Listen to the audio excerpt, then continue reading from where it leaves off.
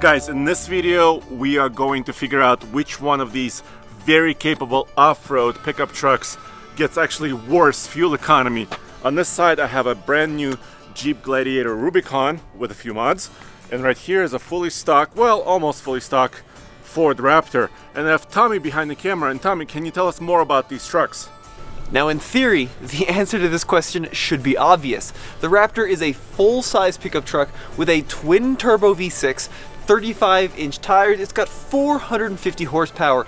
It should clearly do worse in terms of fuel economy than the Jeep Gladiator, which is much smaller. It's got a much less powerful V6, but I think the results may surprise you because this Gladiator is also rolling on 35-inch tall tires. It's got a full litany of modifications, and not only is it slower, but I have a nasty feeling the fuel economy may be worse than Andre's Raptor. Let's find out. Alright, I can probably take off my hat so I don't look like a dry erase marker there. Oh, that is way worse. I apologize, ladies and gentlemen of the audience. Now I look like Ed China. Comment below if you get that reference. 'Tis the season for great gifts, and what gift could be better than music? This is the Cove Commuter 2. The perfect speaker for tailgates, camping, or just working in your garage. That's right, there's no more running down your truck's battery just to play some tunes. And the sound quality is great. Take a listen.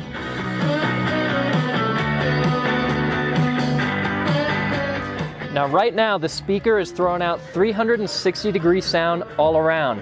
But split it in half and you get true stereo audio. You buy one speaker, but you really get two.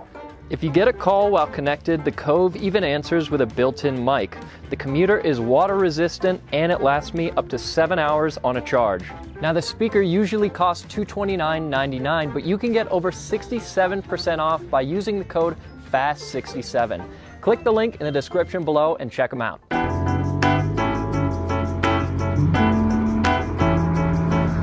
So what are you predicting? What do you think the Ford will average on our mixed driving loop? So about 15 mpg for the Raptor. I'm gonna guess 16 for the Jeep, so I'm gonna be a little bit more optimistic. We're gonna start off at a gas station here in Boulder, Colorado, fill up both trucks to the brim using our 2-click method, and then we are going to head out on more of a mountain road into Lyons, Colorado, before transitioning to a country road down to Longmont.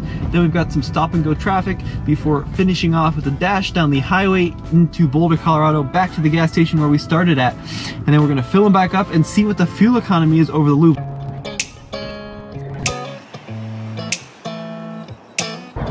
Quick, okay, now we wait 30 seconds, let the fuel settle, and then we do a second click.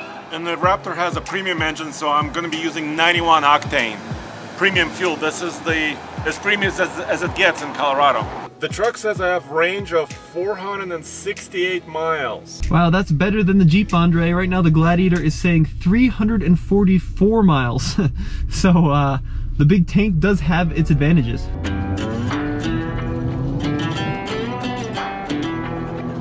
Obviously, we did not build out this Gladiator for fuel efficiency, and obviously these trucks don't really compete, at least in terms of size and capability. We're just curious to see, does a lifted Gladiator on 35-inch tires get similar fuel economy to a brand new Raptor in basically stock configuration? This is the only mod. It's a soft topper, it's foldable, but for this video, Tommy, what do you say we'll keep it this way and find out exactly what it does with this truck topper installed? Yeah, what's the fuel economy rating on the Raptor? The EPA rates this truck at 15C, 18 highway, and 16 combined. In contrast, the Gladiator is rated at 17 mpg city, 22 mpg highway, and 19 mpg combined. We've got the 2-inch lift, we've got the Raptor system, and the roof nest. They're both rolling on 35-inch tires. They both have V6s. They both have 410 gears.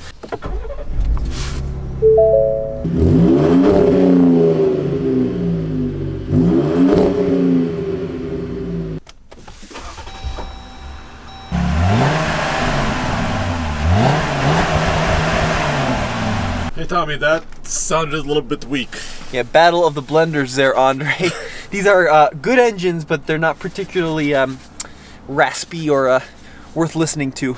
No, they're not Hemi V8s. Andre, this is the first leg, basically these rolling hills at the base of the Colorado mountains, 60-mile-an-hour speed limit.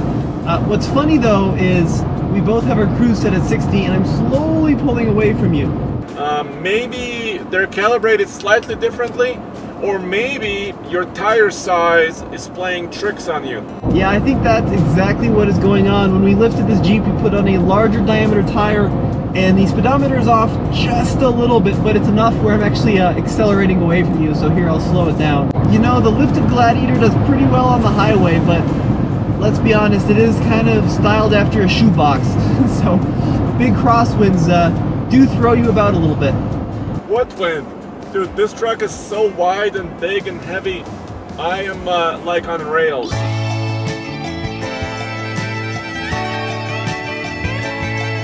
Alright, Andre, so we have to switch roads here for the next portion of our drive.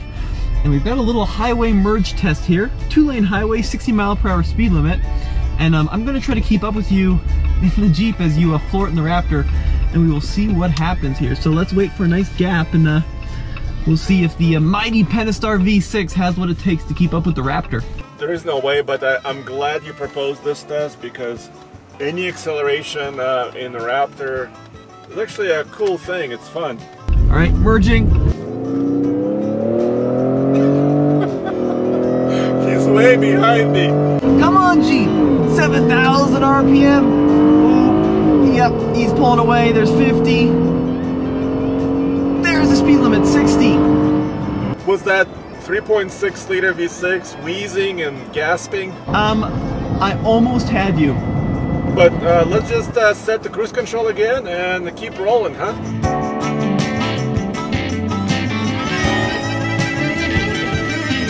Alright, so it's now time for the stop and go portion of the test. 25-mile-per-hour speed limit here, right through downtown. We've gone, according to my Jeep, 22 miles or so. And it says I'm averaging 15.7 mpg. How about you? Oh, you will never believe this. So my trip computer says 23.7 miles approximately. So we're a little bit more than halfway done with the loop. And 17.5 mpg. That's a pretty good result, especially considering the crazy headwinds we were battling.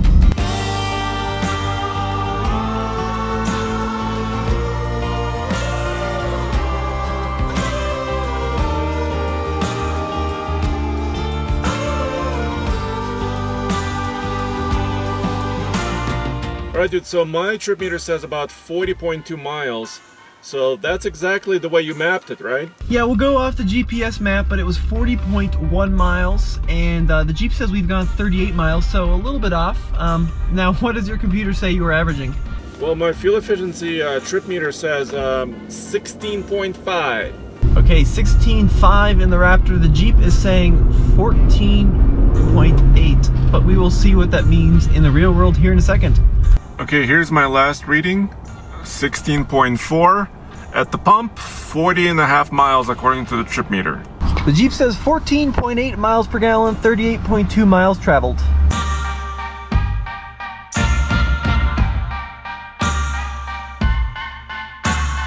Andre, I'll reveal my fuel economy in the Jeep first. So we traveled 40.1 miles according to the GPS. Yep. I used 2.1 gallons of fuel. What? 19 miles per gallon in the Jeep. The computer said just under 15. So I think that means two things. The Jeep did way better than I thought it would, and I really need to recalibrate the speedometer, because 19 is pretty darn good for a lifted Gladiator with a automatic and a 3.6 and a roof nest on the back. Let's see what the Raptor did. Tommy, I cannot believe that result on the Jeep.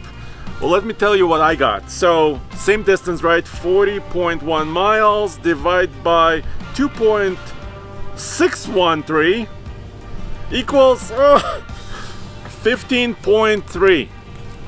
I thought they were supposed to be closer together, but this is kind of close to what the truck said, right? It said 16.5.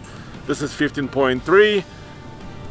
Well, there you have it, real world testing. So, much better results on the Jeep than the Ford, but inevitably the size difference, the weight difference, and the lack of turbos definitely played to my advantage in the Jeep today. Yeah, when I accelerated that one time, I think I used like a gallon.